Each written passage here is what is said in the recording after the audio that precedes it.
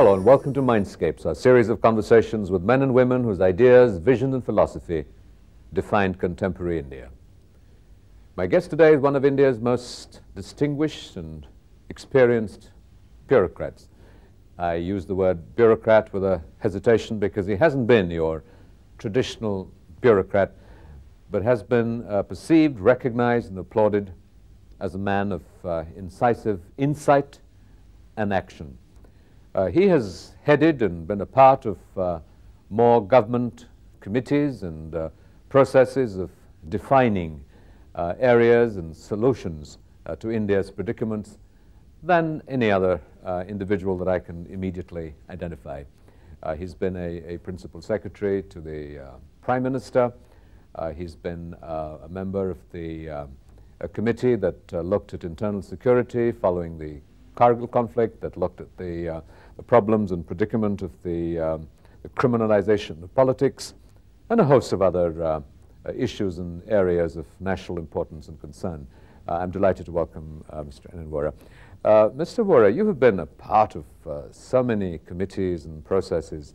At the end of this, do you still have a confidence and hope in the processes of committees and that the conclusions are acted upon and truly make a difference? In the last few years, there is growing evidence that when government of the day sets up a committee or a commission or whatever, they are now more inclined than in the years past to at least take note of what the committees have generated in terms of the recommendations. Possibly this is due to the fact that governments of the day are more under pressure than in the years past and relatively more concerned than in the years past with some of the issues with which these committees have related to. And therefore, I still have hope that as time passes and we look to the future, we shall start seeing better light than we are inclined to in the normal course of governmental functioning. You know, very often, committees or commissions are a natural reflex of governments to appease opinion. Something is being done to create the illusion that is being done. You know, when you go into sort of areas of such important, I know, personal passion for you that looks at the issue of criminalization of politics, that looks at the Constitution of India, fundamental aspects that impact life here.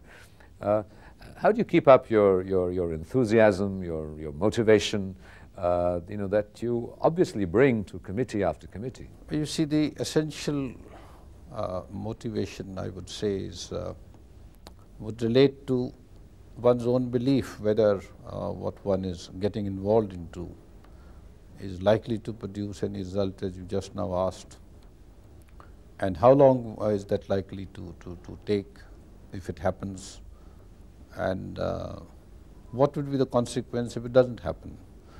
In most of the areas with which I have been concerned, and ironically and circumstantially they have related to the security arena or governance or administration, I continue to believe that unless we cure our various ills from which governance is plagued for the last many years,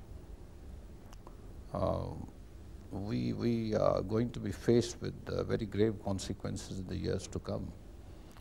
And it is with that kind of belief and that kind of concern that one agrees to get involved and agrees to keep up to the time schedules and to render reports and so on.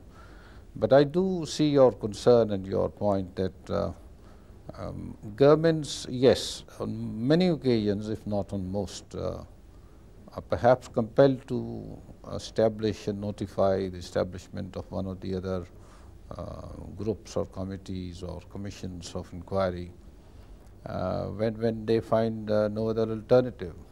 And that would further prove that if governments were working normally and efficiently and with care and concern in the normal way, in the routine functioning, many of these occasions would not arise. We would not need so many commissions and committees. And also, one must not forget that Many good committees and commissions of inquiry were established in the decades past, and they rendered some excellent outcome, which has still not been acted upon. And one hopes and believes, continues to believe that that day would come when that would happen, especially in the arena of administrative reform. We had excellent investigations and recommendations 40 years ago on corruption, for that matter. But I think the level of concern and political will which is required to take such processes forward and achieve the kind of outcome which is envisaged, at least in public statements, is still not there. And there is a certain amount of progress in this direction, but not enough, not adequate, and not speedy enough. So I would share your basic observation that there is a dilemma in this, and but one continues to hope and believe that we are still on the right track.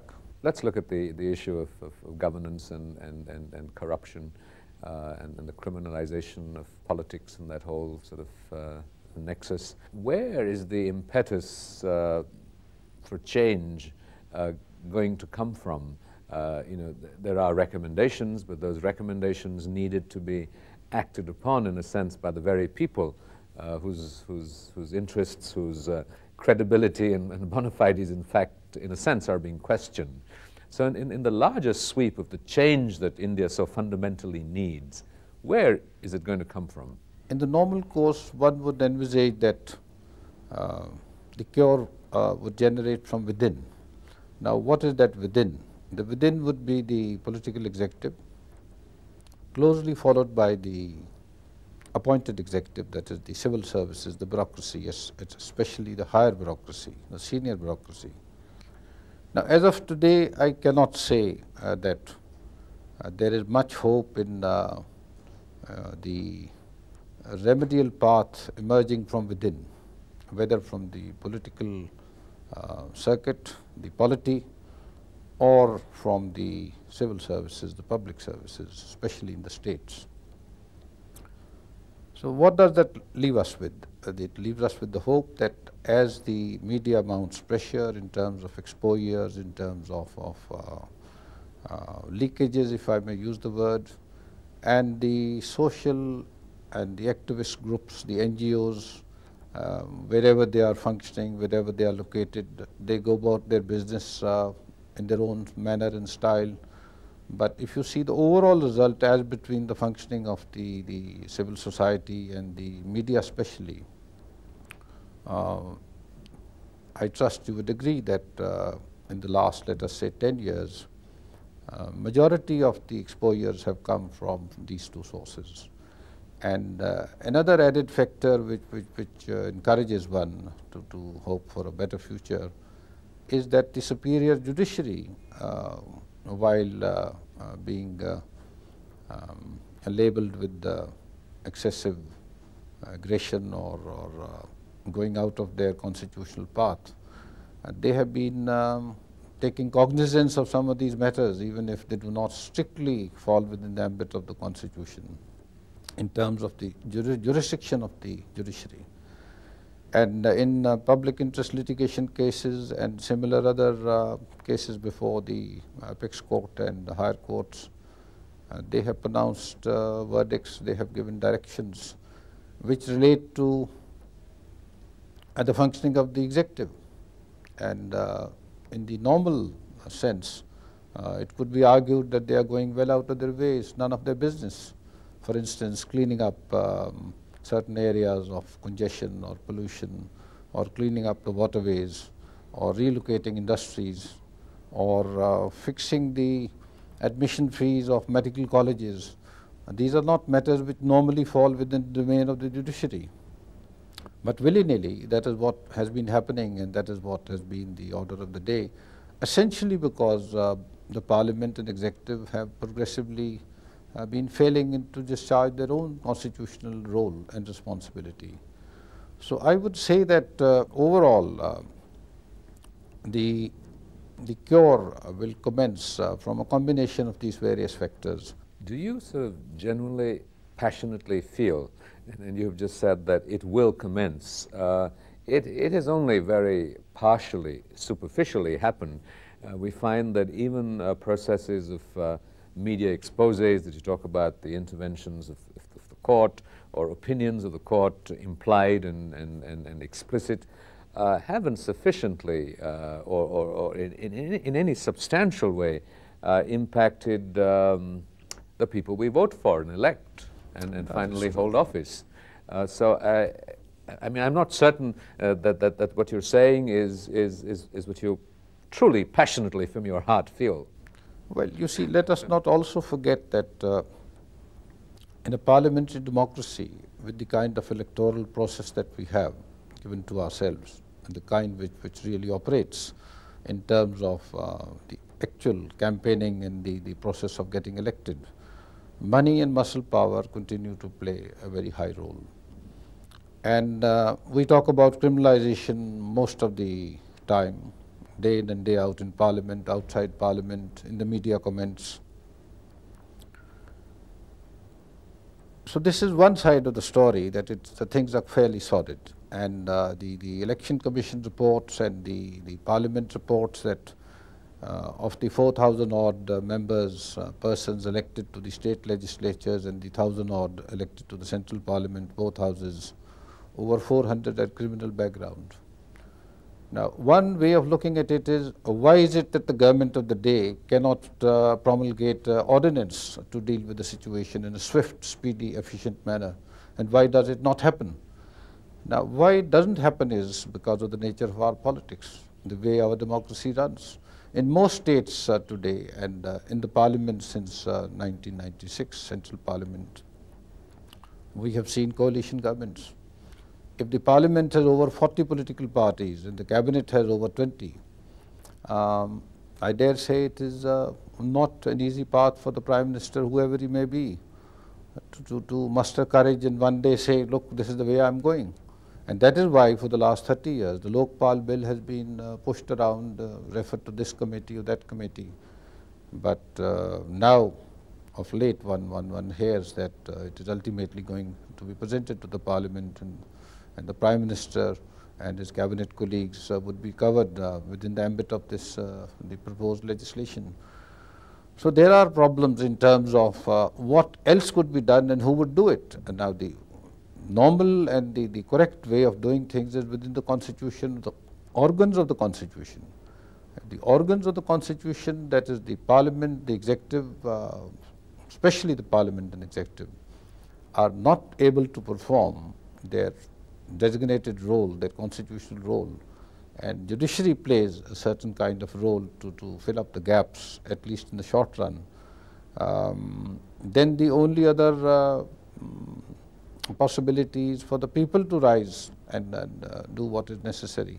Now, in a country of 1 billion, you see the dimension, the scale of our problems, language, culture, caste, community, poverty, illiteracy. So one can't visualize a situation emerging in the short run where enough public pressure will build up, which will compel the politicians and the political parties to perform better, to be more honest, to deliver governance. It is not happening, at least for the moment. But hopefully, again I would say, thanks to the media, the electronic media, which is sort of simultaneous, which is real time, and which is understood by the people, even those who are illiterate. And they can see a visual and they can hear what is being said in their own language.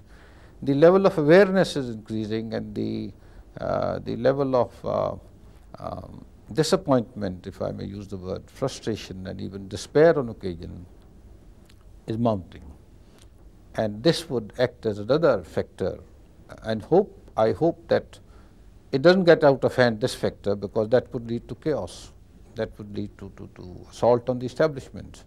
And if you have a situation where the establishment is assaulted in a physical way, if there is looting, burning and arson and mayhem, then you have civil strife of a nature which will become another problem. But yet, if you again remind yourself that we are a parliamentary democracy, that one of the most outstanding achievements post-independence is the fact that democracy has come to stay in our country.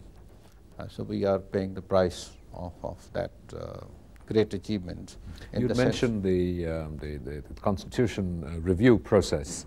How actively and how vigorously is that process in fact underway? Is this just a process that's been initiated, and how active is the committee? How often is it meeting? When do you think it will deliver results? Will it be as efficient and as on time as commissions and committees that you have yourself led? Well, what I would say is that by all accounts, by recent reports, the Commission is proceeding with this work. It may ask for a short extension, I wouldn't know for sure, but it has set up a dozen and more panels which have been functioning, which have rendered interim reports, which have been made public for discussion and debate. Here again, I would like to remind you that when it was set up, there was a lot of political reaction, and the opposition parties assaulted the government for having even thought about such a commission. Now, I don't think that most of this criticism came from well-informed sources or concern. It was a talking point. It was to assault the government anyhow, because if you are in opposition, then you have to oppose. So the concern was not there. And ultimately, the government had to clarify, and the chairman of the commission himself had to make a public statement that he is not concerned with amendment to the, he is looking at the functioning of the constitution since its adoption, and suggest ways and means of making the system more workable. What kind of problems that you hope it will address, and what kind of solutions do you see? Well, two of the main areas with which I have been entrusted, and with one of which I was partly concerned and involved, at least in the initial phases. One relates to the reform of the electoral system, and the other relates to the functioning of governments in terms of larger sense governance. And as you've seen over a period of time, we have blunted some of the instrumentalities of the constitution. Like if the constitutional functioning fails in a particular part of the country, in a given state, the center is no longer in a position, thanks to various circumstances, to impose governor's rule or to impose unitary administration, because of the Supreme Court rulings, because of the manner in which we have gone about using this constitutional provision in the years past in a totally political manner. So we have in fact blunted some of the instrumentalities which were available to us. We have to now start walking in the direction of restoring the normalcy of functioning in the way it was structured and envisaged, and which hasn't happened. What about your concerns in the electoral system? Electoral system, I think we have to concern ourselves with what needs to be done to I wouldn't use the word stop, but to discourage the proliferation of political parties, one-man party, half-man party, you know.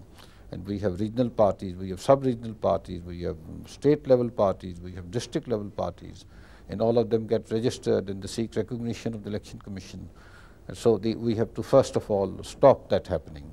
That would hopefully lead to a process of mergers, liquidations, to you know, regroupings and so on, and hopefully moving the direction of 2 to 3 party situation in the years to come. And the second is the very process of the electoral process. If you wish to stand for elections, or I wish to stand for elections, what are the constraints? First of all is the enormous monetary constraint, you see. Where do you get the couple of crores that you need to get to the parliament? And how do you mobilize that? And what kind of agents would you be able to secure who would volunteer to work for you when you are not a known politician for the last 20 years or 30 years, and you have no money? So we have to start step by step eliminating those processes, or making it more difficult for mere financial resources and threats and muscle power to determine a man's entry into the legislature. You referred earlier in our conversation to the Northeast. You've been actively involved in formulating policy and strategies and issues of internal security, Kashmir, and I was just referring to the Northeast. And let's just maybe briefly look at the Northeast.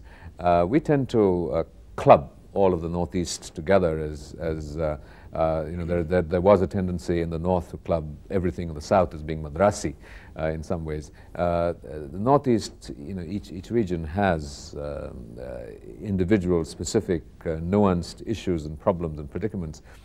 Is there a risk? How much of a risk is there that the same myopic vision, in the sense that we applied to Kashmir, is what we're doing to the specific issues and concerns in the northeast?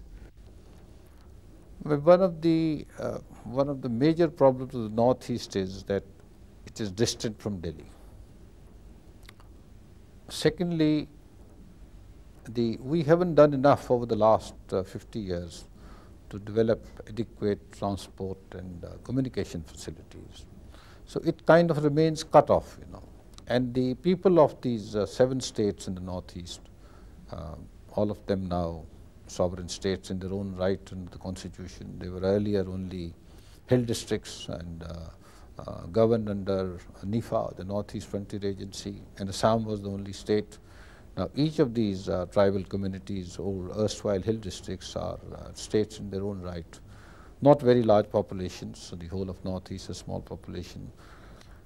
They feel alienated for a variety of reasons. So because we have inclined and tended to send out communications and policy frameworks sitting in Delhi without adequate knowledge of the individual tribal communities and the very large number of tribal communities who comprise Northeast.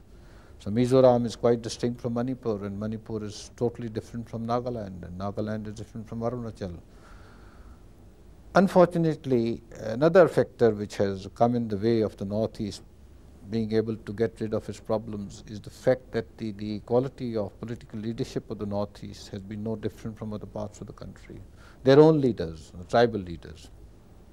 Levels of corruption are also very frightening, and the levels of complicity, the collusions between the political leaderships and the public services on the one side, and insurgent elements and anti-national elements and criminal elements on the other side.